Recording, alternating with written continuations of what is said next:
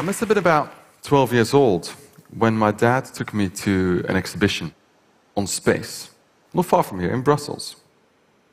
And the year was about, I think it was 1988, so it was the end of the Cold War. There was a bit of an upmanship going on between the Americans and the Russians, bringing bits to that exhibition.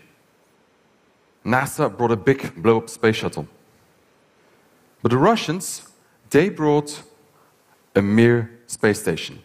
It was actually the training module, and you could go inside and check it all out. It was the real thing, where the buttons were, where the wires were, where the astronauts were eating, where they were working. And when I came home, first thing I did, I started drawing spaceships. Now, these weren't science fiction spaceships, no. They were actually technical drawings. They were sections, cutaway sections of what kind of structure would be made out of, where the wires were, where the screws were. So, unfortunately, I didn't become a space engineer, but I did become an architect. These are some of the projects I've been involved with over the last decade and a half.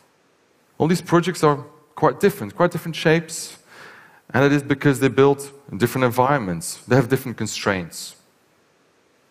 And I think design becomes really interesting when you get really harsh constraints. Now, these projects have been all over the world. A few years ago, this map wasn't good enough. It was too small. We had to add this one. Because we were going to do a project on the moon for the European Space Agency. They asked us to design a moon habitat and one on Mars with NASA, a competition to look at a habitation on Mars. Whenever you go to another place as an architect and try to design something, you look at the local architecture, the precedents that are there. Now, on the moon, that's kind of difficult, of course, because there's only the Apollo missions. So last time we went there, I wasn't even born yet. And we only spent about 3 days there. So for me, that's kind of a long camping trip, isn't it? But a rather expensive one.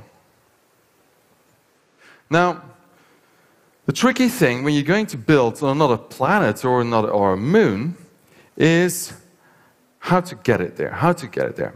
So, first of all, to get a kilogram, for example, to a moon surface, it will cost about $200,000.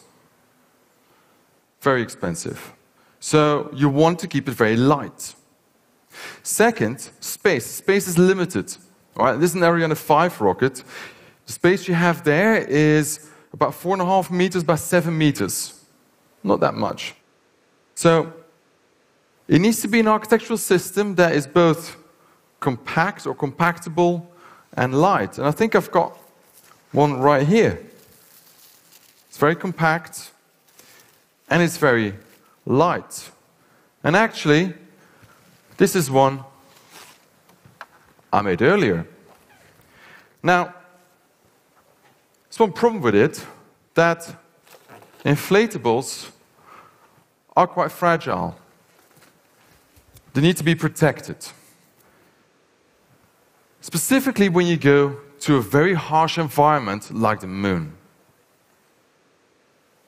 Look at it like this. The temperature difference on a moon base could be anything up to 200 degrees. You could have on one side of the base, it could be 100 degrees Celsius. On the other side, it could be minus 100 degrees. You need to protect yourself from that. The moon also does not have any magnetic fields, which means that any radiation, solar radiation, cosmic radiation, will hit the surface. We need to protect ourselves from that as well. Protect the astronauts from that.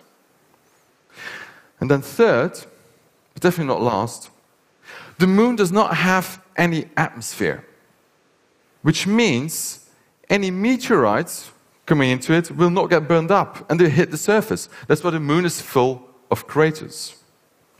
Again, we need to protect the astronauts from that. So what kind of structure do we need? Well, the best thing is really a cave.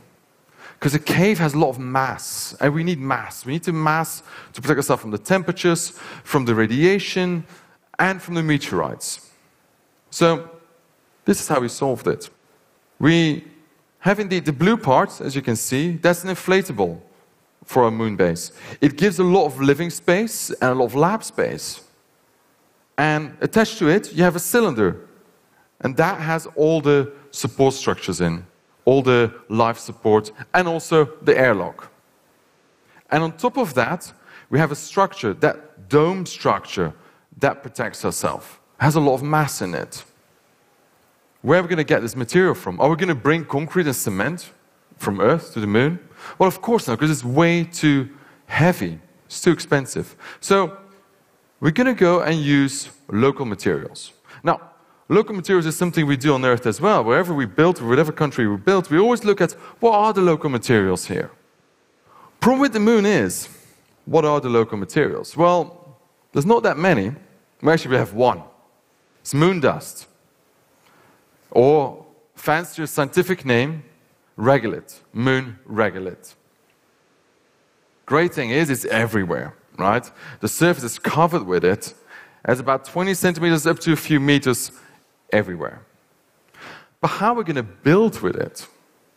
Well, we're going to use a 3D printer. Whenever I ask any of you what are 3D printers, you probably are thinking, well, probably something about this size, and it will print things that are about this size. So of course I'm not going to bring a massive 3D printer to the moon to print my moon base. I'm going to use a much smaller device, something like this one here. So this is a small device, a small robot rover that has a little scoop, and it brings the regolith to the dome, and then it lays down a thin layer of regolith. And then you have the robot that will solidify it layer by layer until it creates, after a few months, the full base. You might have noticed that there's quite a particular structure that we're printing. And I've got a little example here. What we call this is a closed cell foam structure. Looks quite natural. The reason why we're using this as part of that shell structure is that we only need to solidify certain parts, which means we have to bring less binder from Earth, and it becomes much lighter. Now, that approach of designing something and then covering it with a protective dome, we also did for our Mars project. You can see it here. 3 domes, and you see the printers printing these dome structures. There is a big difference between Mars and Moon, and let me explain it. This diagram shows you, to scale, the size of Earth and the Moon and the real distance, about 400,000 kilometers. If we then go to Mars, the distance from Mars to Earth, and this picture here is taken by the rover on Mars, Curiosity, looking back at Earth. You kind of see the little speckle there, that's Earth, 400 million kilometers away. The problem with that distance is that it's 1,000 times the distance Earth-Moon, really far away, but there's no direct radio contact with, for example, the Curiosity rover. So I cannot teleoperate it from Earth. I can't say, oh, Mars rover, go left, because that signal would take 20 minutes to get to Mars, and then the rover might go left, and then it'll take another 20 minutes before it can tell me, oh yeah, I went left. So, the distance. So rovers and robots are going to have to work autonomously. The other issue with it is that missions to Mars are highly risky. We've only seen it a few weeks ago. So, what if half of the mission doesn't arrive at Mars? What do we do? Well, instead of building just 1 or 2 rovers that we did on the Moon, we're going to build hundreds of them. And it's a bit like a termite mound, you know. Termites, I would take half of the colony of the termites away, they would still be able to build the mound. It might take a little bit longer. Same here. If half of our rovers or robots don't arrive, well, it will take a bit longer, but we will still be able to do it. So here we even have 3 different rovers. In the back, you see the digger. It's really good at digging regolith.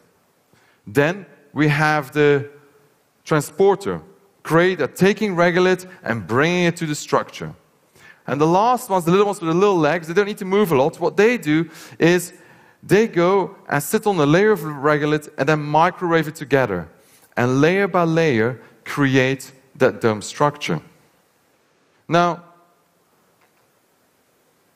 we also want to try that out. So we went out on a workshop and we created our own swarm of robots. Here we go. So we built 10 of those. It's a small swarm. And we took 6 tons of sand and we tried out how these little robots would actually be able to move sand around. Earth sand in this case. And they were not teleoperated, right? Nobody was telling them go left, go right, or giving them a pre-described path. No, they were given a task. Move sand from this area to that area. And if they came across an obstacle, like a rock, they had to sort itself out themselves. Or they came across another robot, they had to be able to make decisions. Or even if half of them fell out, the batteries died, they still had to be able to finish that task. Now, I talked about redundancy. But that was not only with the robots, it was also with the habitats. On the Mars project, we decided to do 3 domes. Because if one didn't arrive, the other 2 could still form a base. And that was mainly because each of the domes have a life support system built in the floor. So they can work independently. So, in a way, you might think, well, this is pretty crazy. Why would you, as an architect, get involved in space? Because it's such a technical field. Well, I'm actually really convinced that with a creative view, with a design view, you are able to solve really hard and really constrained problems. And I really feel that there is a place for design and architecture in projects like interplanetary habitation. Thank you.